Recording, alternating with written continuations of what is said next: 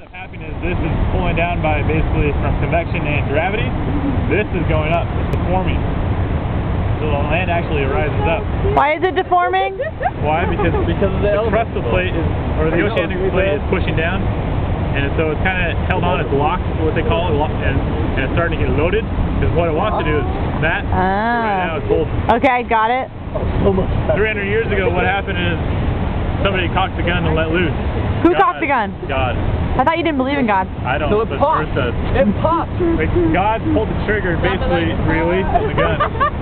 Know this shit? And so what basically happened is this crustal plate let loose.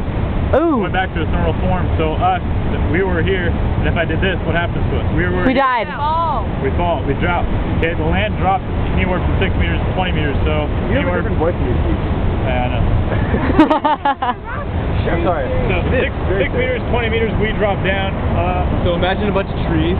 So they yeah, 20 meters. Exactly. See my associate professor here. What he's saying is basically the forest floor was up here, or whatever you want to think of it at the time, dropped down.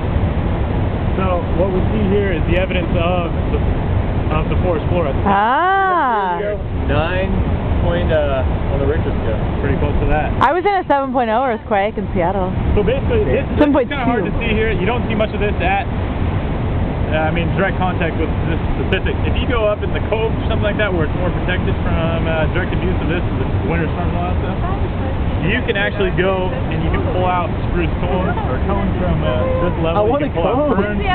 I have one in the car. I want to be a geologist. Yeah.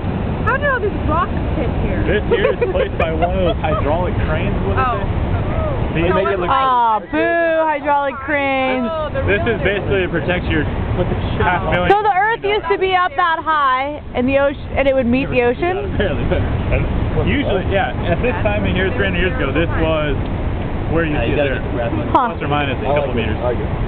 Wow. Well, right now, what they're predicting, and from what we've seen, these kind of events happen every 100 to 500 years, and it's been 300 years since the last report. So we got another 200 years, right? We could have anywhere from 15 years. Well, that's why I don't live in Lincoln City. But we have GPS positioned anywhere from Vancouver Island down to Mexico, all the way to New York. Although New York's boring because nothing happens over there. But So we would know if it's about to happen?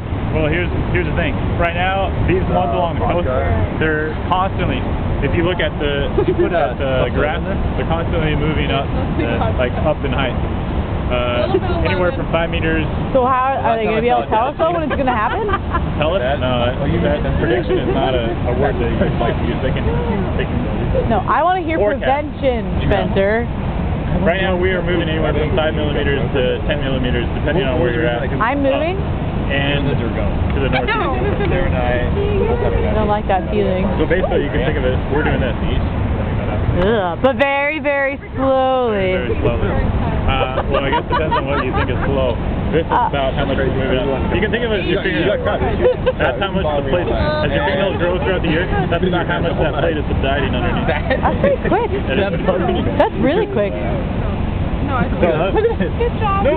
No, mine doesn't look like that. Thank you, Professor. The only thing I have to forewarn is that in Sumatra and all those things, we lost about 250,000 people.